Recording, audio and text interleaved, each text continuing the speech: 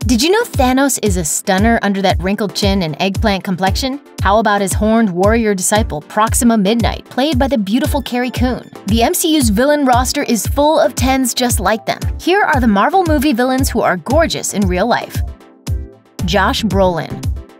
To become Thanos, the Mad Titan for Avengers Infinity War, Josh Brolin had to sport a motion capture suit, while the character's violet visage was added in by the visual effects team. Certain parts of the actor's appearance did make it through to the big screen, like the shape of his eyes, nose, and mouth. However, unlike Thanos, Brolin doesn't have a gigantic chin, a bald head, purple skin, or a ridiculously imposing stature. There were actually a lot of moviegoers who found the existence-snapping alien to be attractive, but Thanos can't hold a candle to the actor who portrays him when it comes to his hunk factor.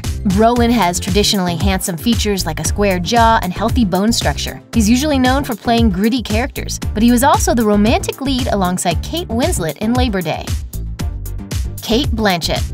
As monstrous as she was in Thor Ragnarok, there was no denying that Hela, the goddess of death, was working it with that goth getup. She even made those giant antlers look good when she strolled into Asgard to claim her place on the throne and destroy anyone who stood in her way. However, she's got nothing on the actress who portrayed her, Cate Blanchett. The Oscar winner usually sports a blonde bob and has very fair features and strong cheekbones. Altogether, she is one striking human being. Although she has distanced herself from the pursuit of perfection that some of her peers have felt pressured into, her beauty has been helpful in landing her both film roles and brand ambassador gigs. Speaking about her approach to beauty, she told The Cut, "I just try to look the best I can at whatever age I am." Lee Pace.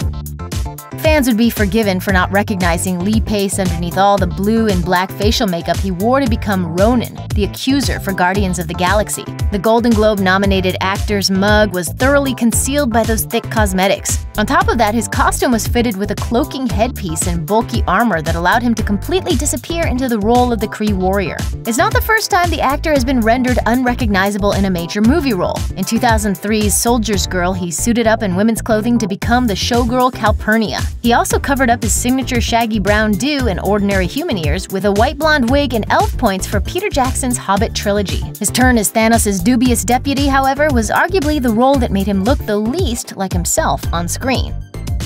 Carrie Coon.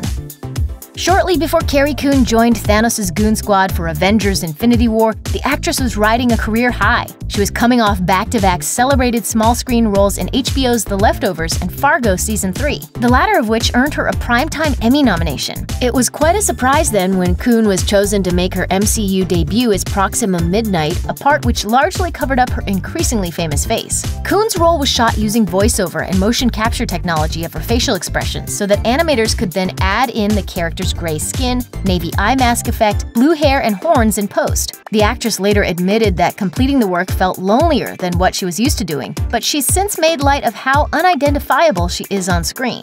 On Twitter, she joked, "To be fair, my face is in there somewhere." Mads Mikkelsen.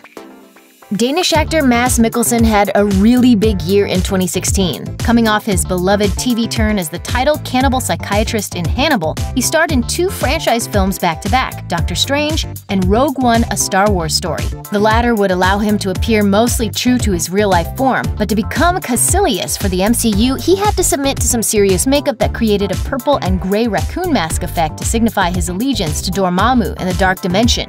If that didn't undermine his rugged good looks quite enough, there was also the matter of his long, faux silver ponytail that aged him up quite a bit. In reality, though, Mikkelsen is indelibly easy on the eyes and was even chosen to model for several of Marco Polo's fashion campaigns. In other words, while the actor is more than happy to keep suiting up for whatever villainous roles the Western world has to offer him, he could just as easily pass for the handsome hero.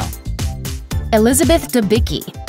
Becoming Aisha, the Golden High Priestess of the Sovereign in Guardians of the Galaxy Volume 2 was no easy feat for Elizabeth Debicki. To achieve the look of being completely made of gold, the actress had to submit to a very unusual makeup regimen. She told comicbook.com, "They built a sort of car wash where I sat. There was a lot of paint and a lot of sitting around and drying. It's quite an intimate process." Although she looked like a living trophy as a result of this transformation, the actress is more like a runway supermodel in real life. While she's relatively new to the industry, fans have already gotten to see her in more realistic form in films like The Great Gatsby, The Man from U.N.C.L.E., Everest, and The Cloverfield Paradox. Her statuesque silhouette and arrestingly beautiful face had audiences especially captivated during her starring role in the spy miniseries The Night Manager alongside Loki himself, Tom Hiddleston.